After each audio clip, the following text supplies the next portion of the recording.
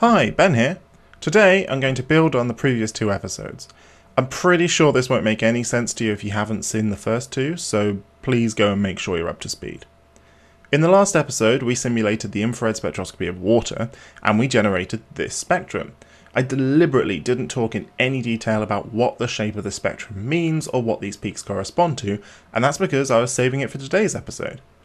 As you can, I hope, clearly see, we have three peaks in this spectrum of water, and that's because we see three different types of molecular vibration for water.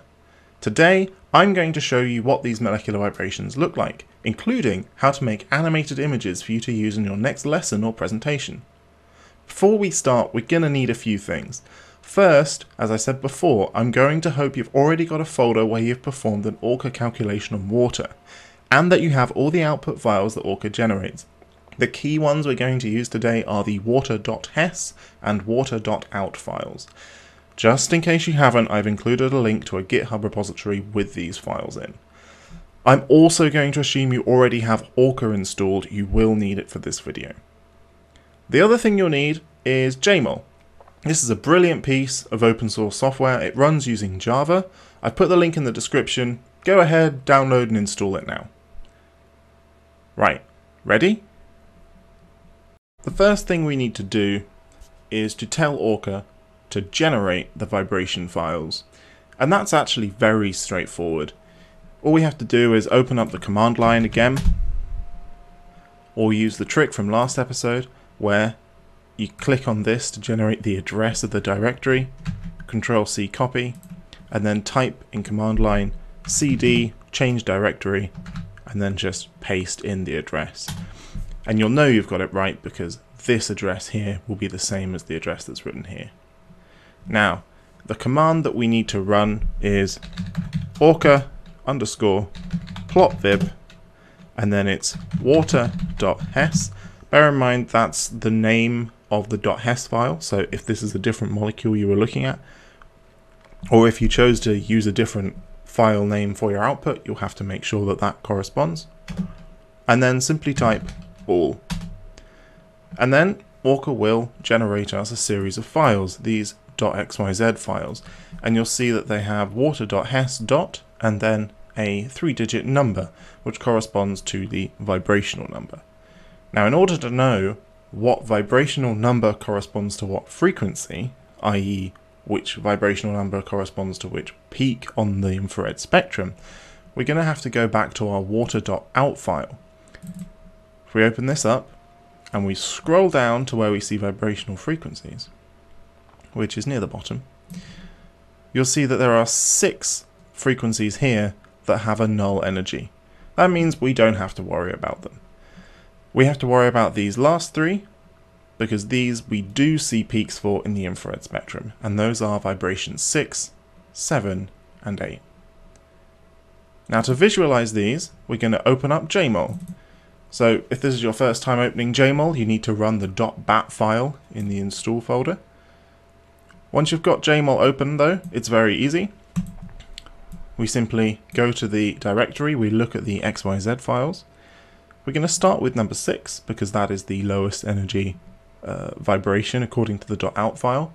Just click and drag. We could also go to File and Open.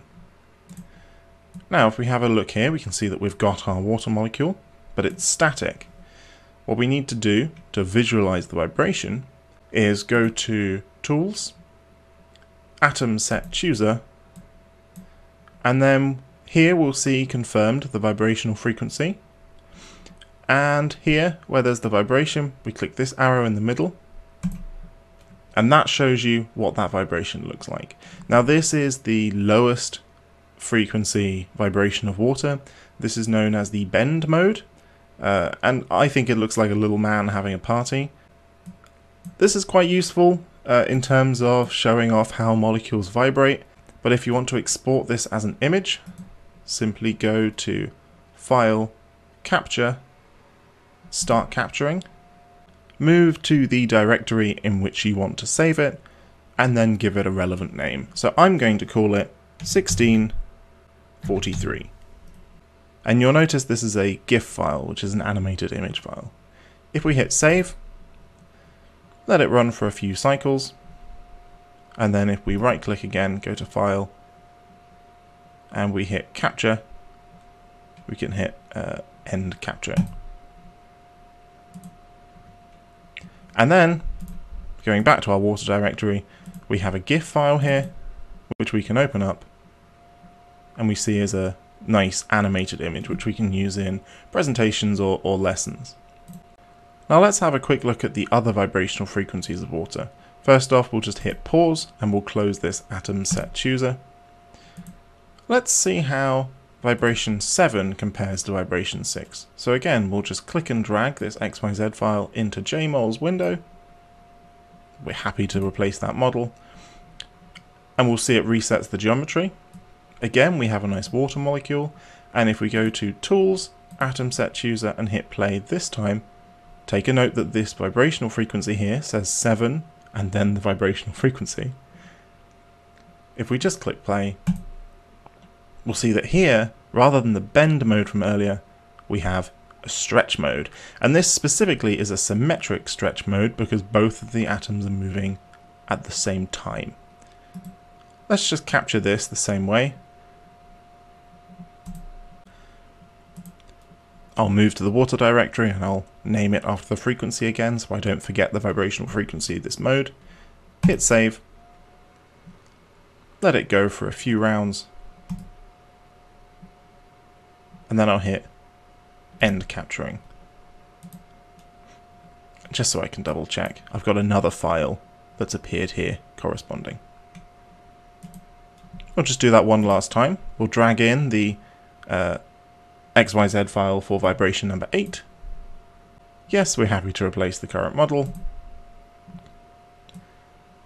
And now again, Tools, Atom Set Chooser, and we'll hit play. And again, we're seeing a vibration. Now this is another stretch vibration, but this time it's the asymmetric stretch vibration. And you'll notice here that it's a slightly higher energy than the symmetric stretch vibration. So again, I'm just going to capture this by going to File, Capture, Start Capturing, giving it a name relevant to the vibrational frequency, and then hitting Save.